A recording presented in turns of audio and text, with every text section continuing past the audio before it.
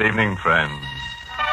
This is your host to welcome you through the creaking door into the inner sanctum. Come in. Tonight we're inaugurating a quiz. It's a cutthroat session called Take It or Drop Dead. To qualify, just tear off the top of your neighborhood mortician and send it to us by hair mail. Now, listen to this. Here's our terror tune. If you could guess the correct title of our morbid mazurka in one scream or less, here are the prizes you'll win. A brand new 1949 stainless steel guillotine. Just the thing for whittling down your wife's overhead. And a handsome hand-tooled Florentine dagger. The knife without a conscience. And the Take It or Drop Dead grand prize. A free, all-expense murder trial in a court of your own choosing.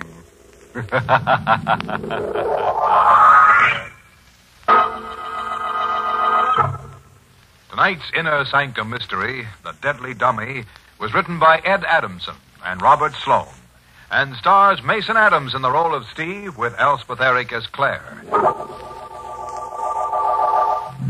Well, let's get to tonight's shivering shindig. Oh, by the way, let me warn you, all references to ghosts, living or dead, is anything but coincidental. Ready? All right.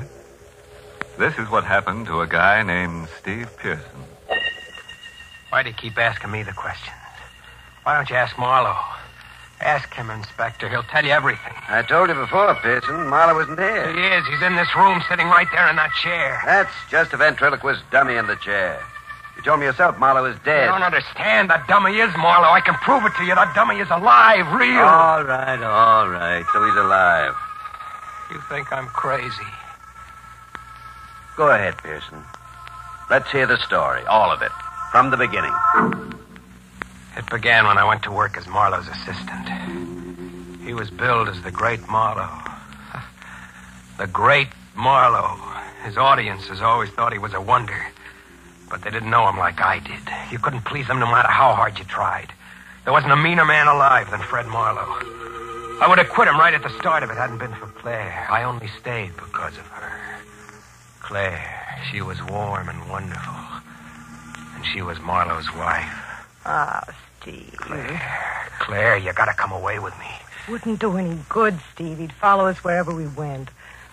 You know him. He'd make our lives miserable. Oh, we can't go on this way. How much of this can we stand? We don't have to go on this way.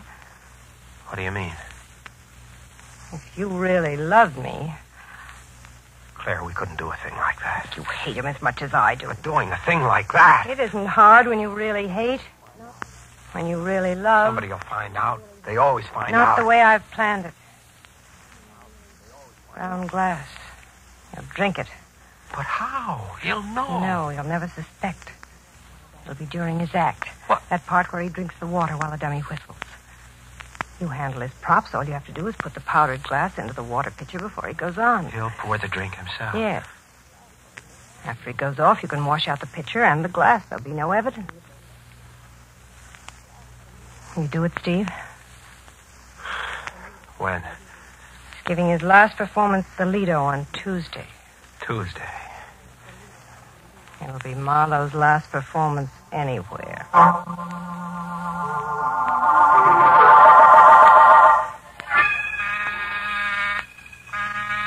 I'm on next.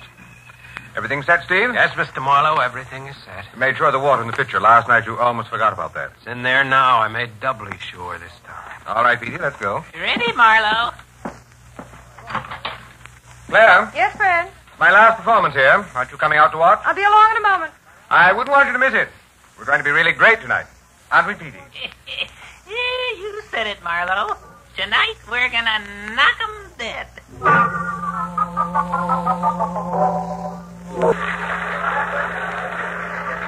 Claire and I stood in the wings while Marlowe went through his act.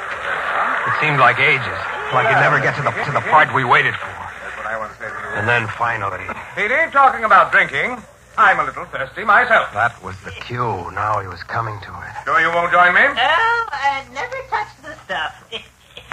You go right ahead, Marlowe. I'll entertain the folks with a number while you dampen your tonsils. Okay, Petey. Take over. The water in the glass slowly emptied. A silent scream shook in my throat. Suddenly, I didn't want it to die. Hating a man wasn't enough reason for killing him. I wanted to stop him. The scream in my throat begged for release. And then I felt Claire's hand grip mine. I turned to her. Her smile smothered the cry within me. Her hand tightened and pulled, and we walked away from the stage.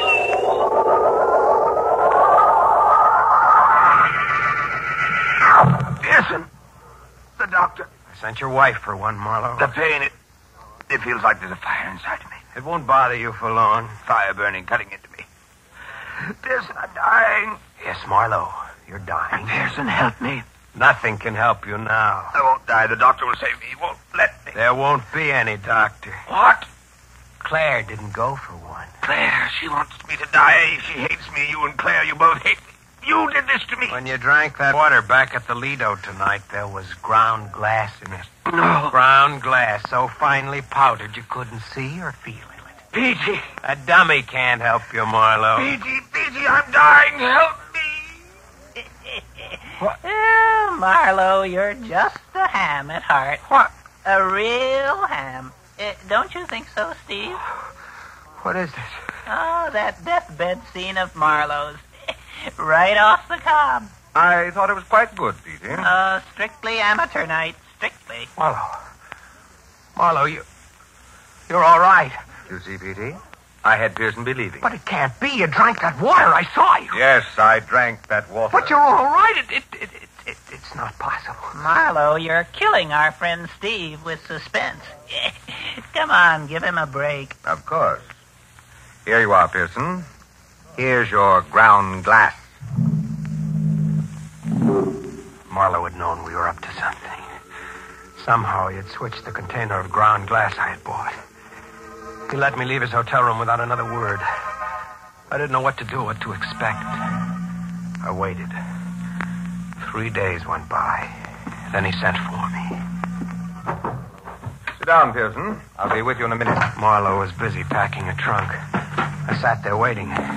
The dummy, Petey, was propped up on the table, his perpetual grin mocking my fear. Our friend looks kind of uncomfortable, Marlowe. Really, Petey? Why did you send for me, Marlowe? Clara and I are sailing for South America tonight. I suppose you're curious as to what I'm going to do about you. All right. What are you going to do? Nothing. Absolutely nothing. I just wanted to tell you about Claire, Steve. She's poison. Petey never did like Claire. Marlowe's a sucker for that dame. I guess she never told you that she tried to have Marlowe knocked off before. There was another guy had the job before you. Claire fed him the same line. He's lying, Marlowe. Why don't you ask her? She'll be back soon. Claire wants Marlowe's money, but not Marlowe. She was just using you. Shut up. She'd give you the go-by so fast. Shut up, I said. You're out of her class. She wouldn't want you in a minute. This will shut you up. I'll break you into a million pieces. You're a fool, Pearson. You forget there are other Peteys. After all, they're only me. Remember? So you see, the only sure way to shut them up is to stop me. Marlowe taunted me with a sickening laughter. I couldn't stand it. I had to stop him some way. I felt along the table behind me.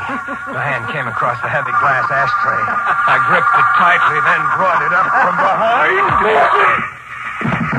He slumped to the floor. The grin was still on his face. I bent down over him. His breathing. I hit him again. Marlowe was dead. You shouldn't have done that, Steve. It was the dummy talking. I heard him.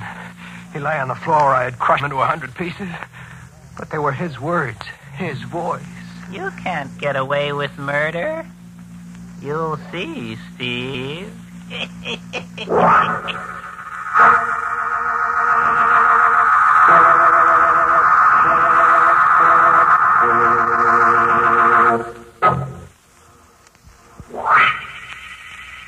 Claire, I tell you, that dummy did talk. Steve, it couldn't be. But I heard him. He talked to me, Claire. He talked Steve, to get me. hold of yourself. It was just in your mind, that's all. You shouldn't have done it. If you'd only waited, we would have found a safe way. Someone's at the door. We can't open it. You've got to. His body on the floor, they'll see Here, it. help me. What are you going to do? Put him in the trunk. Come on, Steve, hurry. All right. Now close the top and lock it. You stay here, I'll go to the door. Marlowe's room? Yes? I come for the trunk, lady. Oh, there must be some mistake. Well, that's a trunk, ain't it? That's what I come for. Mrs. Marlowe said you're mistaken. Look, mister, I got an order here. See? One trunk, number 3468. That's the number on the tag of this here trunk. Now, listen. The order says this trunk goes to stateroom 3D on the Tregania. That's what it says. Tregania sails tonight. Now, do I take this here trunk or don't I? Yes. I'm sorry. That was our mistake. But, Claire... Please, take the trunk. Okay, lady. Hey, what do you got in this here trunk anyway? A dead body? What? What do you mean by that? Forget it, mister. It's just a keg. How about one of you two hold the door? Yes, I'll do it for you. Thanks, lady. Claire, what's wrong with you? Why did you let him take it? Don't you see, Steve? See what? This is a way out for us. His body won't be found here, and we're safe. Now he's gone forever. Nobody will ever know. No one? What about me? Claire, Tell her about me, Steve. it's him. Now you can believe me. Steve, what's wrong? Dummy, you heard him? Just your nerves, No, darling. he spoke. That's right, Steve. You tell her. There he is again. Steve, where are you going? I've got to find that dummy. He's someplace in this room. Hello, Steve. Looking for me? The dummy was propped up against the closet wall. He looked at me with the same as the one I had crushed to pieces. Steve, please stop staring that way. I'll burn him, every rotten fiber of him. I'll burn him to an ash. Then they'll never talk again. Steve, believe me, he didn't talk. It's just your imagination. I'm not crazy. I heard him. So did you, only you're too afraid to admit it. He couldn't talk without Marlowe. Marlowe would have to be alive for that dummy to speak. What'd you say? Marlowe would have to be alive. You know that. Yes, that's right. What's the matter with me? Yes, he would have to be alive. You see, it was just your Then imagination. Marlowe isn't dead. Oh, now, Steve, please. He wasn't dead when you put him into the trunk. He just wanted us to think he Steve. was. I didn't kill him. He wasn't dead. That's why the dummy talked. Marlowe can do tricks like that. Come on, Claire. We've got to hurry. No, wait. We've got to get there fast. Where, Steve? What are you talking about? Marlowe's stateroom on the boat. He'll be there in the trunk. I've got to make sure he's dead.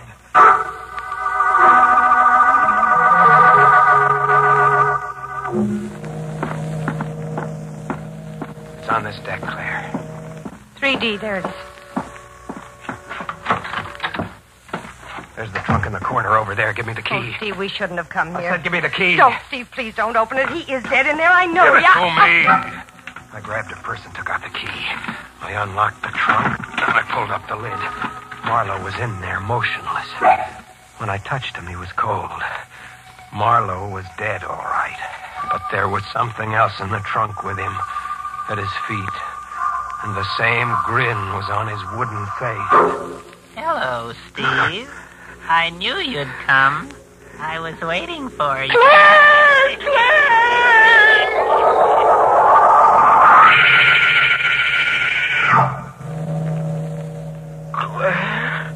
Here, Steve, drink this.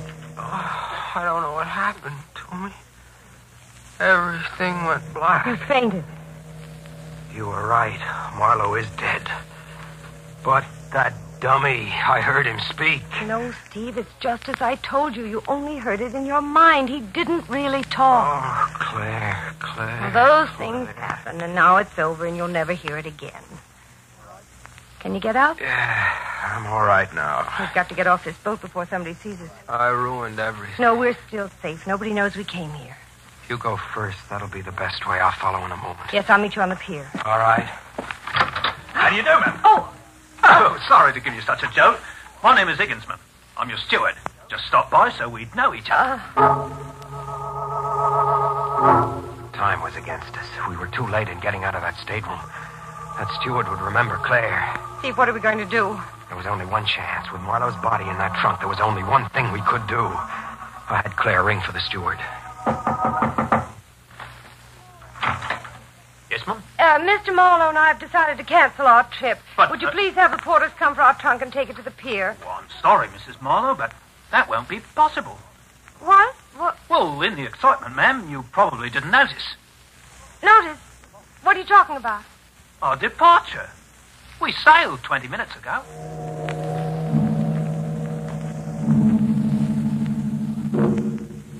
We had walked into a trap of our own making. A trap that was snapped closed on us by a dead man. Marlowe was a cold corpse in that trunk, but we were held by his invisible grip. Steve, there's still a chance we can get out of this. You mean if his body isn't found in that trunk? We'll arrange it so his body will never be found. We'll do it tonight when the deck outside is dark and deserted. You'll see, Steve. We'll be really rid of Marlowe this time. You'll see.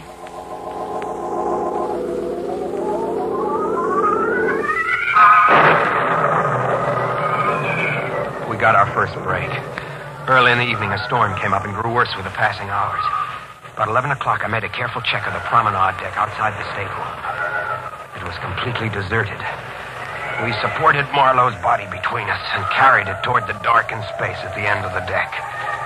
In the morning, I'll report my husband is missing. They'll ask a lot of questions. I'll have all the answers, just the way we planned them. I'll tell him how he often gets up at night to go for a walk. And the dizzy spell. Yes. Another of his dizzy spells. That's how it must have happened. Another terrible dizzy spell, and he fell overboard. Meantime, Steve, you'll have to hide. I found a place in one of the lifeboats. We'll meet every night. Wait. What is it? I thought I saw somebody down that way.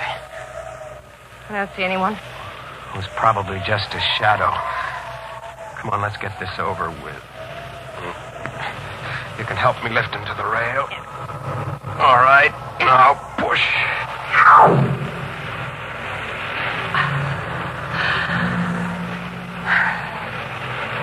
Gone, Steve. Yes, Claire, that's the end of Marlowe. Now we can live, really live. Will you kiss me, Steve? Will I kiss you? Come here. Oh, Steve. Oh. I beg your pardon. I'm sorry to interrupt. I'm looking for someone. I thought he might be with you. There was no one with us. No, we're alone. I see. I thought I saw 3 people walk over here. No. It's so dark, I must have been mistaken. Yes, it is dark. The man I'm looking for is Mr. Marlowe. What? Do you happen to know him? My name is Marlowe. Then you're the gentleman I'm looking for. My name is Ralph Kramer, Mr. Marlowe. Kramer. Are you all right, Mr. Marlowe? Yes, I'm fine. Why? I just wanted to be sure. By the way, I received your letter. Letter? Don't you remember? No, not exactly. Oh, I can understand. You're a busy man, Mr. Marlowe. Well, just to refresh your memory, I'm in charge of entertainment here on the boat. I found out last week that you had booked passage. So I wrote to you asking you to consent to be one of the features in our theatrical tomorrow night. And I replied? You were very kind, Mr. Marlowe. You said yes. I just stopped by to thank you and to say that we're all looking forward to your performance tomorrow evening. Steve, you've got to keep trying. There isn't much time left. It won't work, Claire. It will. You know Marlowe's act. You've understudied him. You went on for him in Cleveland, remember? I know, but I can't do it now. I can't get it. It'll come to you, darling. Now just keep trying. Go on, Steve, please. Try again. All right. Tell me, Petey, don't you and your girlfriend Phoebe ever have a difference of opinion? Sure, Marlowe. But I wouldn't dare tell her about it. Oh, you see, Claire, it's no good. Hey, you're doing fine. Don't tell me. I know it's rotten.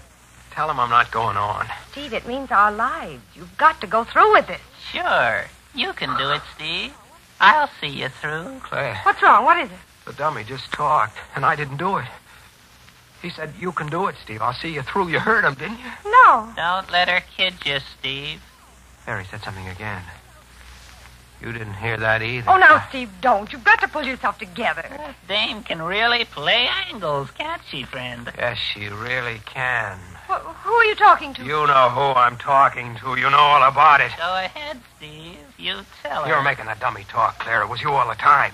You don't know what you're saying. You're trying to drive me crazy. That's why you're doing it. Now I know what Marlowe said about you was true. You were just using No, it. Steve. You wanted Marlowe dead. You wanted his money, just as he said you were playing me for a sucker. Steve, don't look at me that way. Now I can see you for the first time, what you really Don't you are. come near me. You are the same evil grin as that dummy. Because that's what you are, something inhuman. No, stay away. Something mean and vicious and bad. Steve! Steve!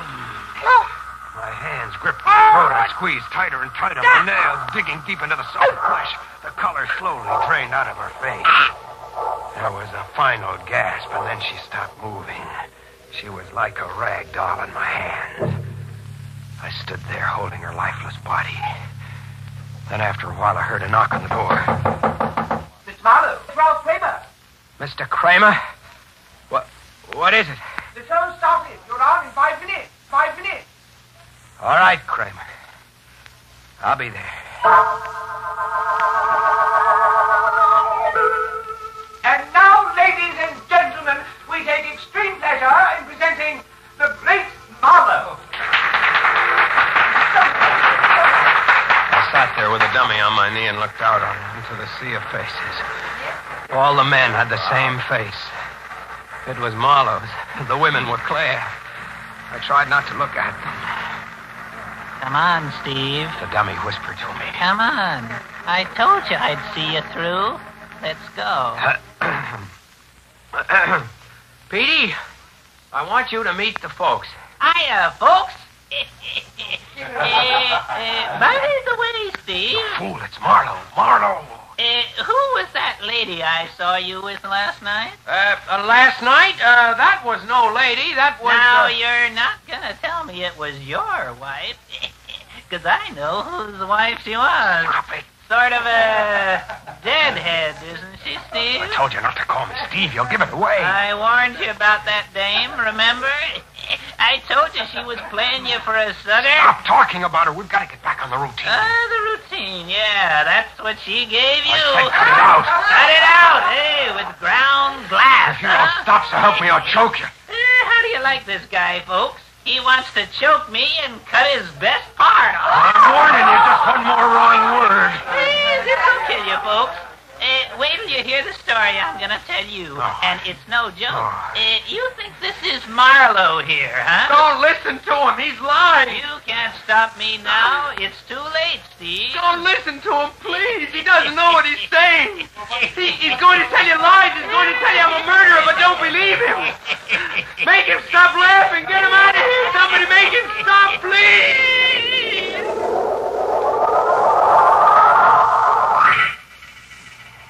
That's it, Inspector.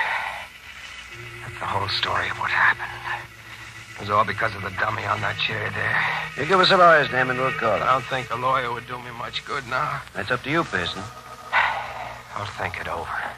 Okay, Roberts, take him downstairs. I don't suppose you'll need me any longer, Inspector? Just one question, Kramer. What is that? What did you hear the dummy say that night when Pearson tried to go through with Marlowe's act? Oh, the dummy didn't say a word. Pearson was up there on the stage, talking to himself.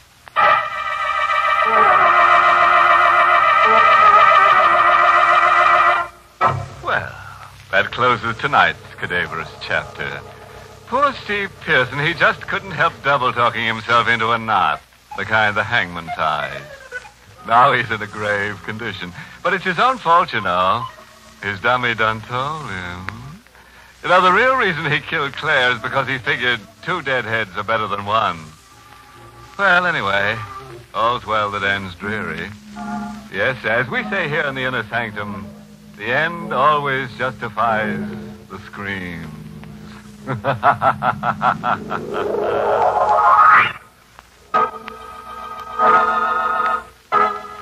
Inner Sanctum is heard each week in the United States over CBS, the Columbia Broadcasting System, and has been rebroadcast for servicemen and women overseas through the facilities of the United States Armed Forces Radio Service, the voice of information and education.